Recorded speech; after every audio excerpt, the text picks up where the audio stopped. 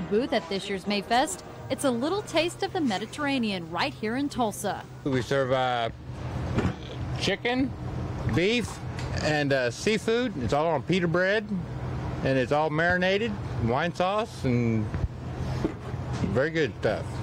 But that's not all that's new at Mayfest 2000. This year, for the first time, musicians in Bartlett Square will be playing classical music in the afternoons.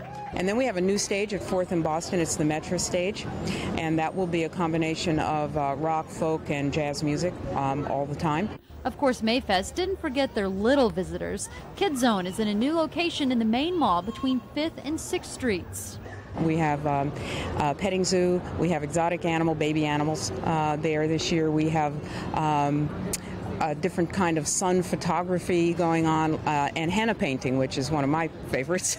And of course, there is plenty of art to buy or wish you could buy. This year's Mayfest has more than 85 artists from Oklahoma and the rest of the United States.